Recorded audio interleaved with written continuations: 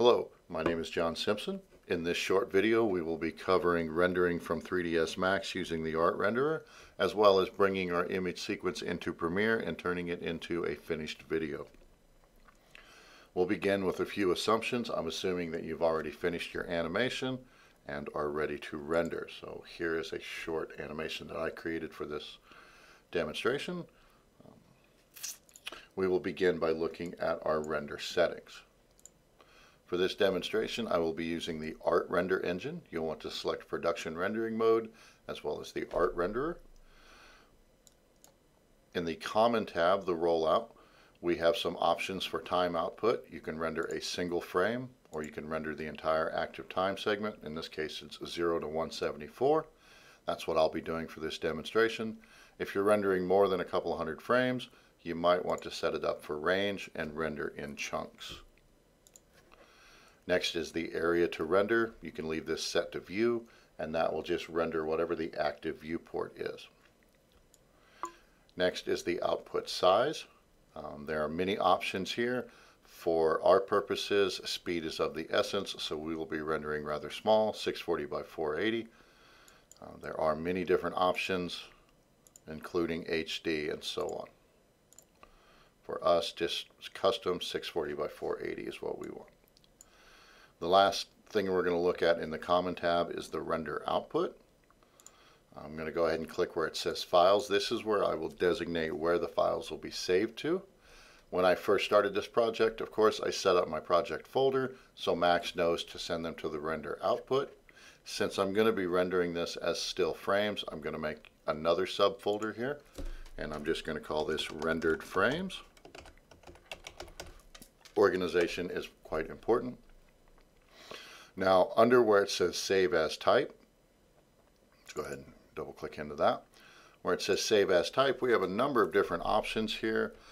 You can render straight video from 3ds Max, but I do not recommend it.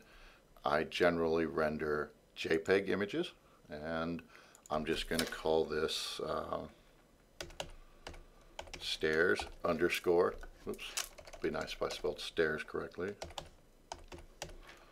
There we go. And I put the underscore on the end because Max is going to take the frame number and put it at the end of whatever I have told it to save the file name as. So we'll just hit save. I'm going to ask for JPEG quality controls. I usually do best. All right. Next, we're going to jump over to the Art Renderer tab. Here we have options for the quality of our render. Again, speed is of the essence, so I'm going to be doing draft. You can bring this up. It's conveniently measured in decibels. The higher the decibel quality, the longer the render time. The one thing that I am going to change here is under noise filtering. I'm going to go ahead and enable that, and I'm going to set it to about 25%. This is just going to kind of smooth out the image and get rid of some of the noise that is inherent with this render engine. All right, once I have set those up and I'm rendering all of that, I'm going to go ahead and hit render. Now this will take a little bit of time depending on your settings. This isn't going to take too long, about 15 minutes. So I will see you on the other side.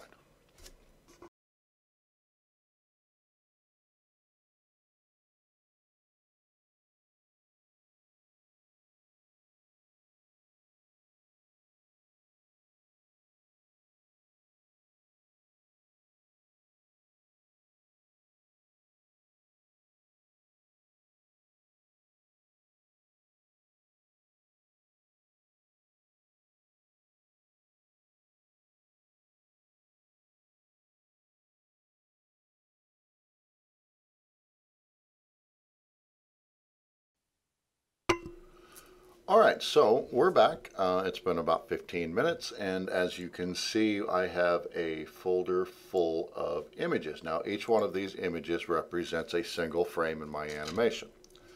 So we are pretty much done with 3ds Max at this point. I'm going to go ahead and just minimize that. Now, the next part in this process is to bring these over to Adobe Premiere or some other editing software and turn it into an actual video. So I usually use Adobe Premiere, so that's what I'm going to use. I've already got it started. I'm going to set up a new project. Bring this over here so we can actually see it. We will call this stair ball. And it's important that you pay attention to where you're saving it. I'm going to go ahead and browse.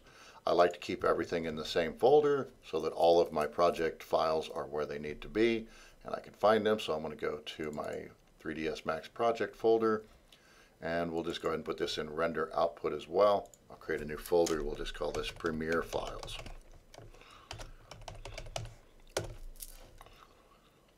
We're going to go in there, we'll say select folder. So we can see that I have called it Stairball, and it is going to save it in my project folder. So we'll hit OK. Now once I've done that, it's going to go ahead and open up Premiere.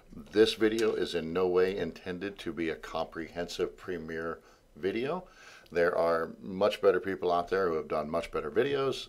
Just go to YouTube and type in basic Premiere, and the answers are out there if you look for them. But for our purposes, we're simply going to begin by importing our media. So I'm going to go to my project bin and go right click and say import, and we will just go up. Now, since this is an image sequence, stair 0001, stair 0000, 0001, 0002, and so on, I can simply click the first in the sequence, tick the little box that says image sequence, and say open. That's going to take all of my images and bring them in. And if I scrub my playhead over the top, we can easily see the animation playing down there. Secondly, I'm going to right-click the clip that was created by importing those image sequence and say New Sequence from Clip. That is going to bring it over here and place it on my timeline. If I hit play now, I can go ahead and see my video play. Now, I did this in a particular way so that I could bring out multiple copies of this and maybe have it loop a couple of times. And it should loop relatively smoothly, at least I hope so. Okay, at its base, that is all you really need to do. At this point, you would export this out.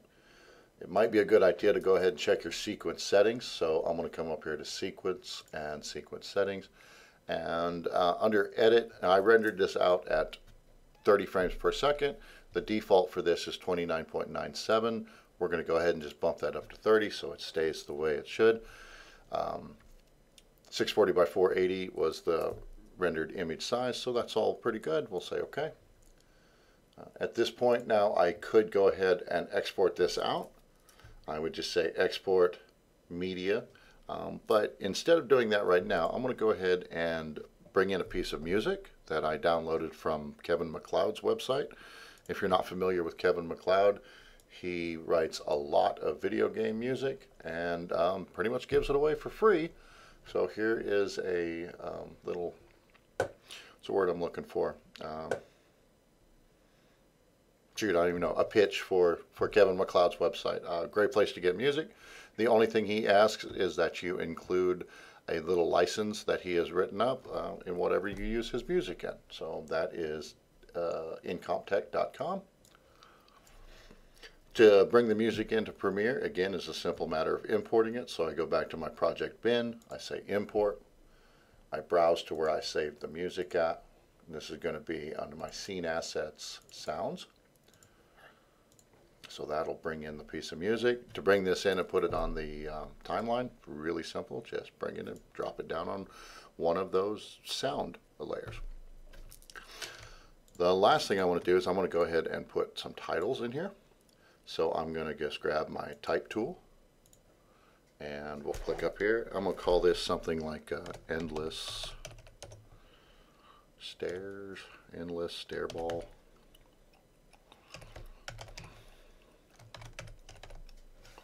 Man, I can't type today.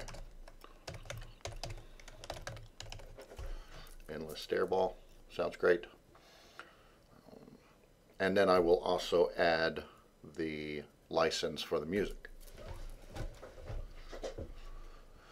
I'm going to jump over here to my editing.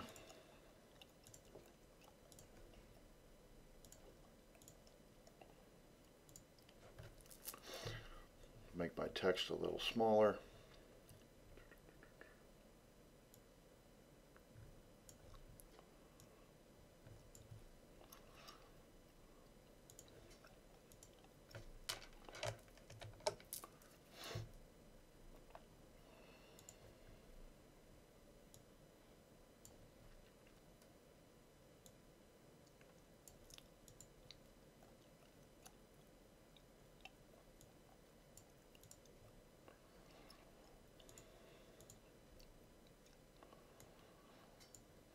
Well, that's weird.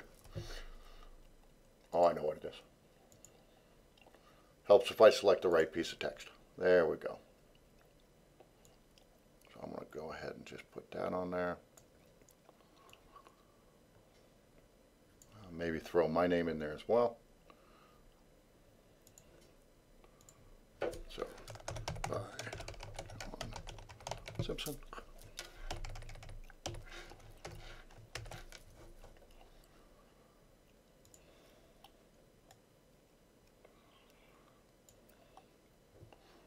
And just one more. We'll just go ahead and make sure that people understand that we're talking about the music.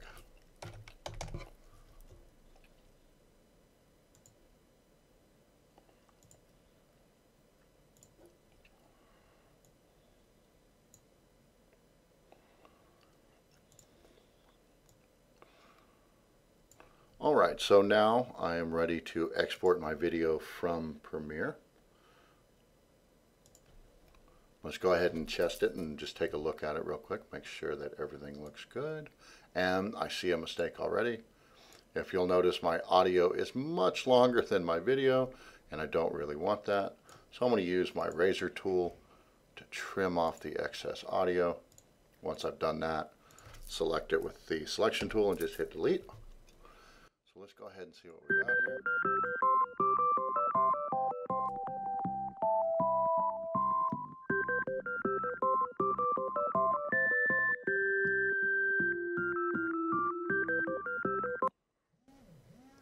All right, the last thing I'd like to do is I'm just going to shorten up my title. I can do that by grabbing the end of it and just dragging it to the part of the timeline I want it to be. One more test just to make sure things look the way I want them to.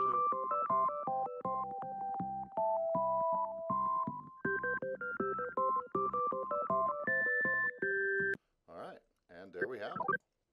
So now I'm just going to go up to File. Let's go ahead and save my project.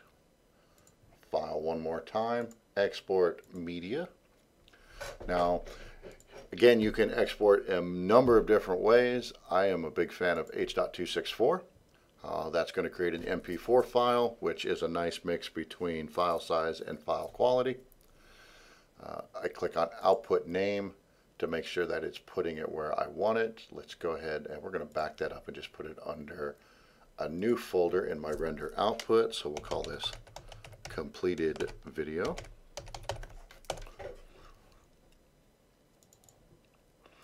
And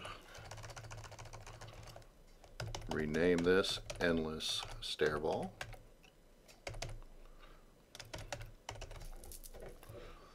Once I hit save, I come down and I hit export. Depending on how long your video is, this could be a quick or a slow process, one of the two. Let's go ahead and take a look at that and see how it came out. So completed video, open with VLC. And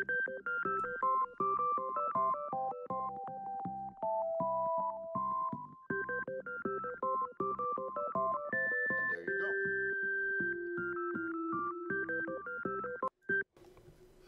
Like I said, this video is in no way intended to be comprehensive for either one of these programs, but hopefully it will get you started and get you going.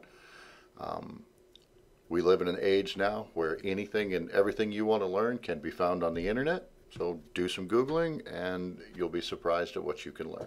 All right. Have a great day. Hope this was helpful.